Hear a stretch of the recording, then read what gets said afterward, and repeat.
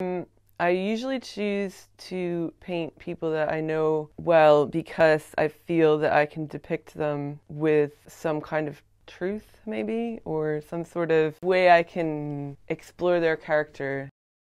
My name's Eleanor Buffam. I am a painter.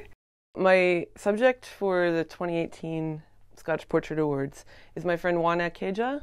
We were talking once about brutalist architecture, and I never understood brutalist architecture and why architects love it, the beauty of brutalist architecture, and it really intrigued me. And I was like, great, I want to paint a portrait of you in front of one of your favorite brutalist architecture buildings. We went to the Robin Hood Gardens estate in East London.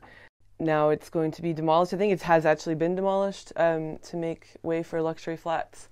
And at the same time, Juana was leaving London to go live in Berlin because he couldn't afford to live in London.